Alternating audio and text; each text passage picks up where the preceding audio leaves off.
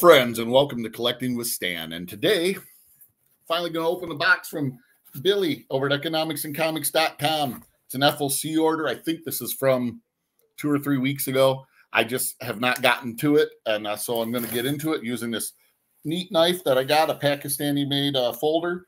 Seems to be doing okay. You know, it's definitely not a hard-use knife by any means, but it's pretty neat little knife. When you can get like 4 of them for I think it's $20 and with free shipping. What the heck? Sometimes you order something to see what it is. You know what I mean? It's just what you do. Okay, as usual, very, very well packed. Billy, economicsandcomics.com does a stellar job packing stuff. Yeah, that's all I can say. Does a stellar job packing stuff. So first we'll get into the smaller box, the little book shipper. Let's see what we got here. Okay. Get my books out of there. Oh, I understand why he had them in there. These are the larger size, Batman First Night. Yeah, I don't know which one is the A cover, but they're all book 1 of Batman First Night. These are magazine size. Look at that. And he's got them with backing boards. Billy does just a killer job, but look at that cool cover. These are Batman First Night, book 1. Man, I tell you, yes, Billy is a friend, but I order from him and I support his Economics and Comics YouTube channel because he makes sure you get good quality books. Like this book here is supposed to look ragged, but the reality is it has very sharp corners, but it's made to look ragged. He just does an outstanding job. If you support his channel, become a channel member, you get different tiers, so you can get different amounts of money off. I am the highest tier, so I get 20% off. So for I think it's $19.95 a month. I get 20% off.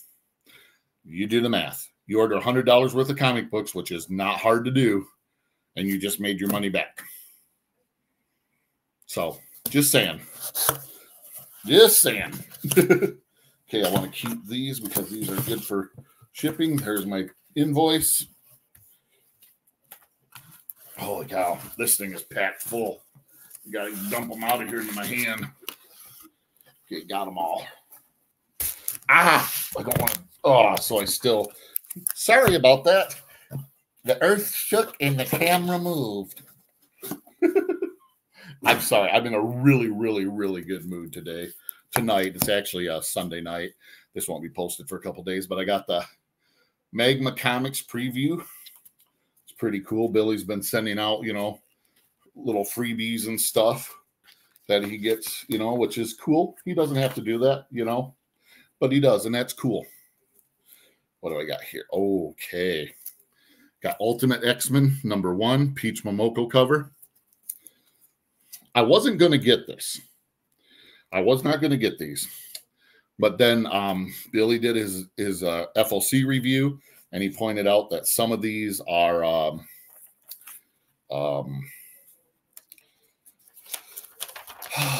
there are some gosh, what the heck am I trying to say? I'm sorry. First appearances and stuff, so I rocked on. This one I did want. I actually have this on my Pullman, my pull list. Weapon X-Men. I love Wolverine, and Weapon X-Men is kind of a different, like, multiversal of him. #1. X-Men 97, which this might actually be. Is this yeah, this is a Weapon X-Men. A Weapon X-Men. That's just a different cover there. Then I got another variant because I ordered the cover pack. I love that headshot of Wolvie. That's so freaking cool. Okay, now we're here to Venom 31, a 4 cover pack. I already get Venom on my pull list, but I thought this was just some very awesome covers. Like, look at that. Isn't that just sick? That's just sick, you know. So I had to order them up. You know, sometimes you spend a little extra money on the books that you enjoy, the characters you enjoy when you see some really cool covers, and you know, so yeah, there we go. Awesome. I'm going to be doing a comic book haul video. I'm hoping maybe not Friday, but hopefully Wednesday. I got to talk to my wife, see if she's willing to stop in and pick them up. It'll be, I think, 3 weeks worth of comic books. So it's going to be kind of pricey. That's why I got to talk to her, see if she minds spending the money right now. Oh, look at that, man. You can see, oh, is that Dylan? Yeah, Dylan's in Venom, and that looks like Carnage is taking him out. Holy crap. Oh, I'm behind on my reading, too. Okay, here's the Ultimate X-Men again, #1. But, yeah. Oh, this is kind of cool. This is a Peach Momoko cover, but it's a variant edition, and it's actually pretty friggin' cool. Huh. Okay. What I do on Ultimate X-Men, I did a #1, a couple of them. Then I did the 6 cover pack. Okay, so I see what I did. That's why I'm coming back to the same cover I had. I ordered an extra one of the main cover. Don't know why. I guess maybe I accidentally hit the wrong thing, but still, it's cool. Look at that. That's pretty cool looking cover. Cool. Oh, this is pretty cool looking cover too. Wow. Hope y'all like this. You know, I mean, I don't know if my knife community people will watch it. You know, I'm one of those people that I try to watch everything somebody puts out. If I like them, I like them. You know, it might not be my cup of tea, but I'll at least check it out. Oh, that's right. Ultimate Spider-Man 3rd printing. I picked up 4 of these. I really liked the way they looked. So I got 1, 2, 3, 4. And it's just, you know, the A cover of the first printing of this went nuts, but it's a good read. It's an awesome read. This was an awesome book, and I just like the way it looked. And you know how I roll. If you've been with me for the years, when I find something I like, I have a tendency of picking up more. Oh, and then I picked up the Thrawn Alliance #1, 2nd printing, 2 of them. I enjoyed the first #1, the first book of this. Actually, I enjoyed the 2nd book too. I believe it came out. I'm so far behind right now but just good read. And sometimes, you know, you spend a little bit extra and you pick up a couple, I guess, I'll say speculation. I won't lie. You know, it's kind of like sometimes speculation gets to be like a dirty word. But, you know, I'm a collector. I enjoy reading the books, and I get extras, you know. I really don't sell anything. My hopes are that maybe someday when it's time to get rid of them, when I'm like in my 80s or 90s, that maybe they'll be worth more than I paid for them. Or maybe I'll be super blessed and I'll have a grandchild that is into them, or a couple of grandchildren that are into them, and I will be able to hand my collection down.